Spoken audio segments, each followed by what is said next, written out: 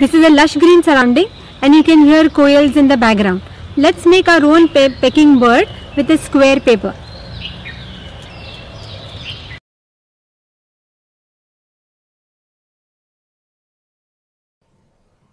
We'll take a square with an edge of 12 centimeters. First fold along the diagonal, open the paper and fold two adjacent edges of the square to the diagonal.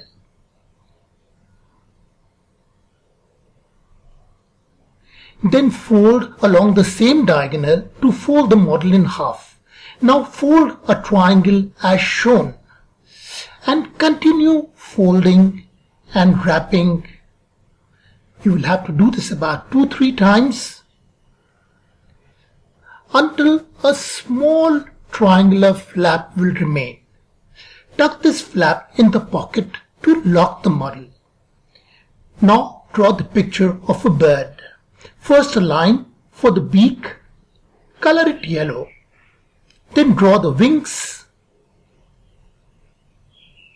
and with the scissors cut a small piece as shown. Then color the bird with bright, attractive colors, the wings, the body and the tail.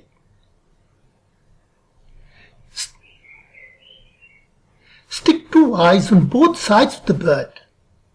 Mark the outlines with black ink.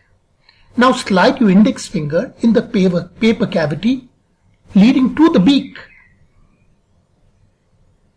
Now move your index finger to make the bird peck. Place a bird on each index finger and move them simultaneously. This is a very simple finger puppet to make, and this can help animate a story for children in the classroom.